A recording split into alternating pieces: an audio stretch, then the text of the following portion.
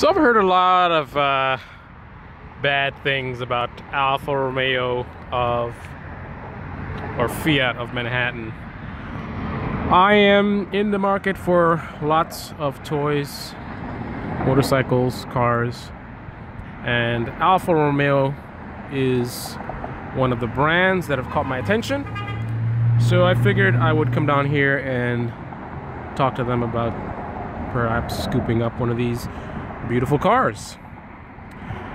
I did this in spite of the fact that my research told me that a lot of people have been complaining about this particular dealership here in Manhattan, but I figured, let me give them a shot, right? So first thing that happens is when you Google Alfa Romeo of Manhattan, or if you say Google call Alfa Romeo of Manhattan or something like that, there's a dealership called Fullerton in New Jersey. They're running an ad right now, so if you're not paying attention when you Google Manhattan Fiat, their ad shows up in the listings, even though you typed in Manhattan, right? So if you just, oh, there it is, and you call the number, you'll get to New Jersey, and you'll be confused, like I was, like, hey, what's going on? Yeah, so there was that. That's not Manhattan's fault. That's Fulton pushing their ads.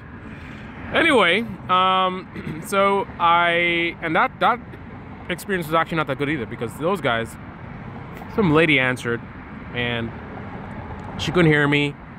I took off my earpiece. I was on a speakerphone. Everybody could hear me, but she, her, rather. Hello, hello, hello, hello. And she hangs up. Yeah. I call back. I go through the very, very slow and I just didn't like the menu at all, the menu system. I'm running out of time, left the office late. I just want to get someone on the phone. And I must have pressed the wrong button or waited too long to answer, and it hangs up on me. I absolutely hate that. That's one of my pet peeves. Do not let your computer hang up on me, right? If the person is having trouble, they're not giving the right answers, you need to automatically direct them to the operator. It should never be an option. Well, I mean, if they're not doing anything for like 10 minutes, that's different. But it should never be an option to just hang up on someone within less than like 5 minutes of inactivity or something like that, right?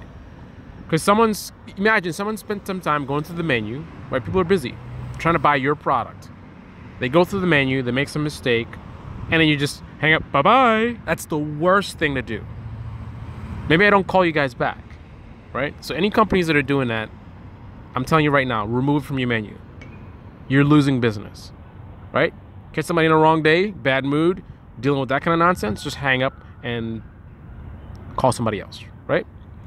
Anyway, so I come to this dealership, which Google says closes at 9. I get out of the car. All I see is Mercedes-Benz, Volvo, I think Jaguar. So I'm like, okay, lots of car dealerships here, but where the hell is Fiat? Right? Maybe if I wasn't in such a rush, I might have recognized the addresses on 12th Avenue. I don't know if it is or it isn't, but anyway, I just couldn't find it. I look up the block, I see car dealerships. I look down the block, I see darkness. Anyway, apparently they were down the block in the darkness. So you go down towards 12th Avenue.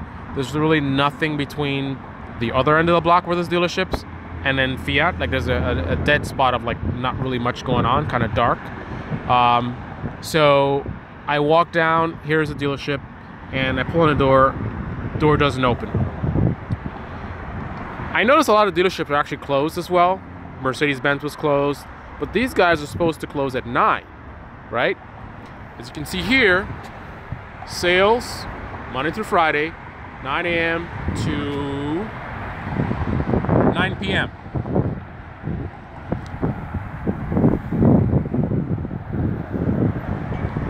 And then there's this printed out note, which didn't make it to the website. I could see if it was just Google having old information, but I actually went to the actual website to look at their hours of operation, and it clearly states 9 p.m. So A lot of bad ratings for this dealership. I give them a chance. And I think right away we've proven that there's a reason why people are complaining. So to me, this is no respect for people's time. People are busy. And the people who can afford the cars that you have, even more so, right? So you can have on your website saying you close at 9 and have someone come down here and waste their time, who knows how far they came from, thinking you guys are open, and you're not. Right. Anyway, I will continue to do some research about this dealership and also look for perhaps better dealerships that don't have such awful ratings as Fiat of Manhattan. Anyway, until the next episode, this is Carlisle's Picks.